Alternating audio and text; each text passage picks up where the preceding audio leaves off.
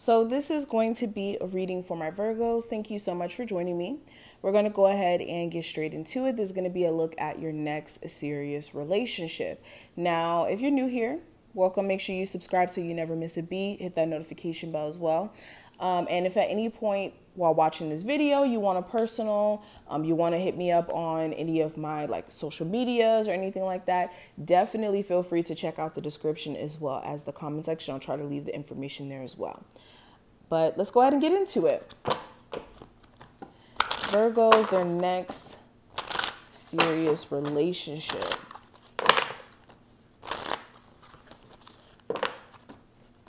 Virgos, next serious relationship.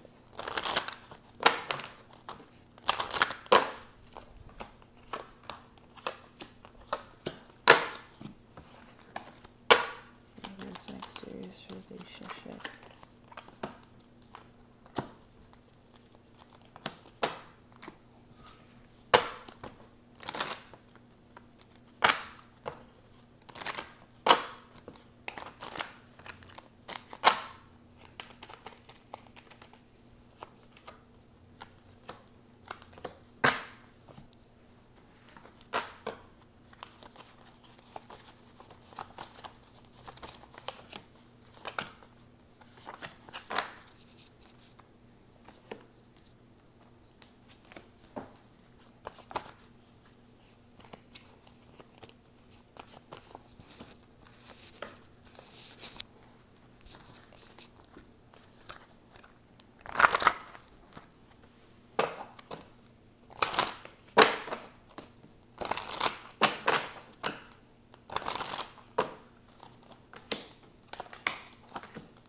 Okay, so let's go ahead and talk about this. So the first set of cards we're going to discuss are the tarot cards. So we have the Hierophant in reverse, the Page of Cups in reverse, the Two of Cups in reverse, and the Four of Cups. Interesting. So what I'm getting right off the bat, some of you may even have some suitors come your way, but a lot of you either are turning them down because it's not who you want specifically, or you guys are just kind of fixating on what hasn't worked out in your love life so much so that when this opportunity presents itself, it's like you almost don't even recognize it as an opportunity.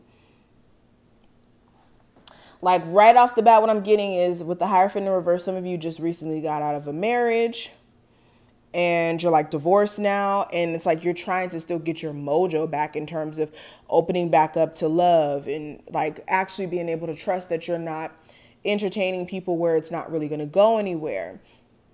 And some of you just, again, it's fixating on the disappointment you've experienced or even rejection you may feel with someone not really wanting to commit and being almost non-committal in a sense. So right off the bat, I want to make sure you guys are not turning down opportunities that come your way because an ex didn't see your worth, or you guys can't get an ex to come back around. It's making sure you're not denying yourself the opportunity of love, because I am seeing that. It's either you're, ignoring people who are trying to pursue you, or you don't even see people trying to pursue you necessarily. You just see it as you being unhappy with this current state of your love life and just not really being interested in the people that's coming your way for whatever reason.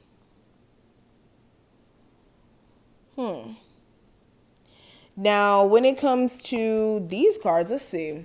When it comes to your love life, we have the Unrequited Love, Honeymoon, and Stay Optimistic about your love life.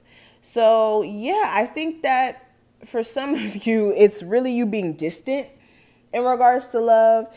You guys may be needing to be more optimistic about your love life, especially if you did experience in your past unrequited love where you cared way more about someone and it was seemingly like they didn't care nearly as much as you did.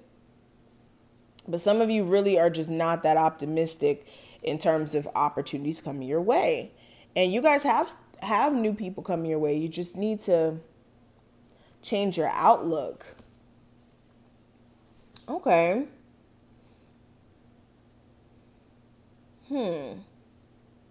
Let's look at these. We have the 6th house routine. So some of you may be really kind of caught into your own daily routine, like working, coming home, you know, taking care of your family, doing this, doing that. And that routine is almost keeping you from meeting new people. Some of you, it's like the person that you end up dating in the future may have a solid schedule. They may like work, have things to do after work, and they, you know, have like a really tight schedule. And this may be something that may be slightly aggravating for you. Okay. We also have 10th house, the world. So again, I see the energy of focusing on career matters, focusing on things that have to do with money, security. You guys may even meet this person at work. This may be somebody who you develop a connection with at work. And for a lot of you, this is like after a cycle of completion happens, you guys are still going through the process of letting go of old energy. We also have air elements. So this could be a Gemini, Libra, or Aquarius, or the biggest thing that needs to be, I don't want to say worked on, but one of the biggest things in your next relationship is going to be communication. You may be dealing with somebody who values being able to come to the person and, you know, say certain things or be able to express themselves in certain ways. And yeah, communication is going to be key. I also have Chiron energy, so this is speaking to healing. So for a lot of you, you really do need to allow yourself to heal from past hurts, because this is what's blocking you guys and keeping you from experiencing happiness at this moment, okay? And meeting someone new. Now, let's discuss these.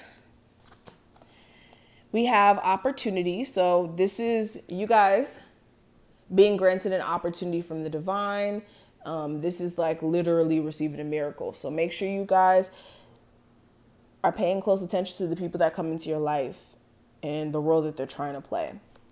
We also have compromise. So this is speaking to you understanding that in love, a person cannot be 100% perfect. Nobody can be, okay? Even ourselves as people, we're not perfect. So how can we expect perfection from someone else? So there is going to be some things that are pros and cons about someone, but you do need to find someone where you can work with their energy and you guys can work well with each other and have that balance. And this also is important in the relationship, that you and your person have a balance in regards to your wants and needs, that you guys are, you know, finding a middle ground for each other. And this next relationship may have a lot to do with compromise. We also have forgiveness and no. So some of you do need to forgive an ex for doing you wrong and not holding on to that disdain for what they may have done to you and using that as fuel to not open up or to experience new love. And some of you need to put your foot down on entertaining connections that you know aren't going anywhere.